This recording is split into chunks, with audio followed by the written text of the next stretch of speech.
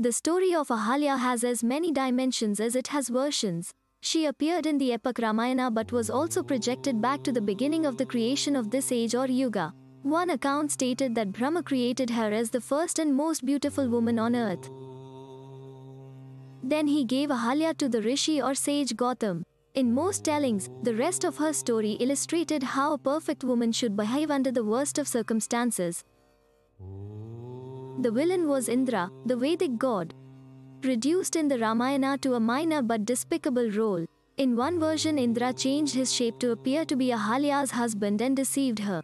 In another, he first changed into a rooster, crowed to make Gautam go outside for his morning devotions, and then took his place in bed. Another version attempted to mar her image, stating that Ahalya recognized Indra and was flattered by his advances.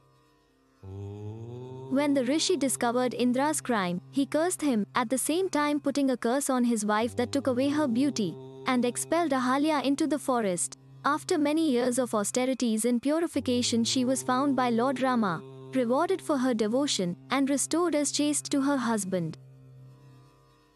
Ahalya was esteemed as one of the Panchakanya, the 5 ideal women of Hinduism, along with Draupadi, Mandodari, Sita, and Tara.